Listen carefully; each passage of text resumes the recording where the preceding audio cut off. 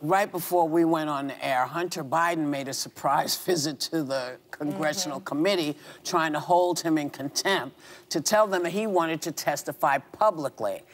And honey, all hell broke loose. I'm telling you, folks, it was like a cartoon. Watch, take a look. Oh, everybody, make a hole. Get it left to right. We'll start pushing people out the way. You are the epitome of white privilege, coming into the Oversight Committee, spitting in our face, ignoring a congressional subpoena to be deposed. What are you afraid of? You have no... If the gentlelady wants to hear from Hunter Biden, we can hear from him right now, Mr. Chairman. Let's take a vote and hear from Hunter Biden. What are you afraid of? Hold on.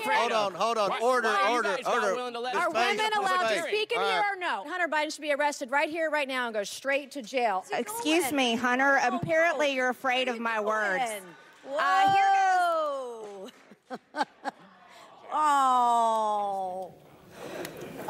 Girl, that wasn't a cartoon. You know, that was a Brazilian telenovela.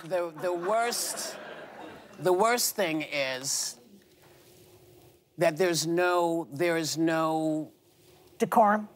It's not even decorum. It's just respect. Just respect for the room. It was juvenile. Just for the room. And you know, when we talk about people who did not respect subpoenas, really, baby?